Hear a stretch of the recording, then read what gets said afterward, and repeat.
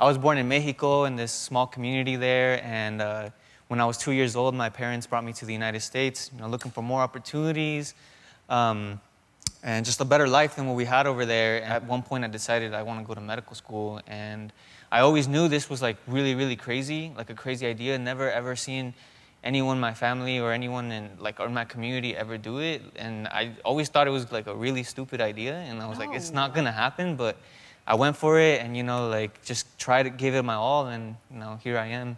The influence that like social media has, it's insane. You know, we've reached millions of people, and like, you know, like we were mainly just like, we just did it so that like maybe like there's 1, 2 people, whatever, who's out there who will feel like inspired by our story, really, really touched by it, and like push them to like do whatever they want to do. And then, you know, like everything, like we didn't expect it to blow up the way it did, but like it did, and so we're really, really like grateful for that.